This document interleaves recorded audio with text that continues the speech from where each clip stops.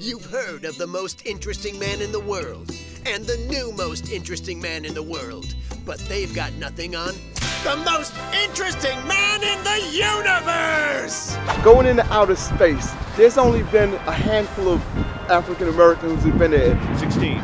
Yes, it's astronaut Leland Melvin, and here's why he's so damn interesting. He started in the 80s. He was a professional football player. He tore his hamstring, so his football career ended. So Leland had to rely on his fallback career, astronauting. Was he on the shuttle? Yes, he went up twice. How else do you get to space? A couple of rom-coms and a green screen. Anyway, tell us about being an astronaut, Leland. Out of 550 people in the universe that have flown in space, well, maybe not universe, in the world that's flown in space, I am one of 16 African Americans who've flown. He's logged over 500 hours in space. God, I love this guy.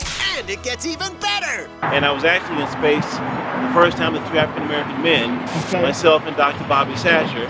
And Tom Joyner interviewed us in space, and Sybil called us the Afronauts. So we had Afronauts in space. He's pretty happy about that. Oh my God, I love this. This guy's bigger than Ron Popeil. Yeah, being one of the first black men to leave the Earth usually puts you above the set it and forget it guy. Plus, Leland just wrote a book. This is the cover of his new book, him with his dogs.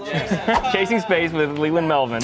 Adorable. I wonder if he asked if he could take his dogs into space as like an emotional service pet or something, that they'd let him. They come out of the van with the dog with the vest on.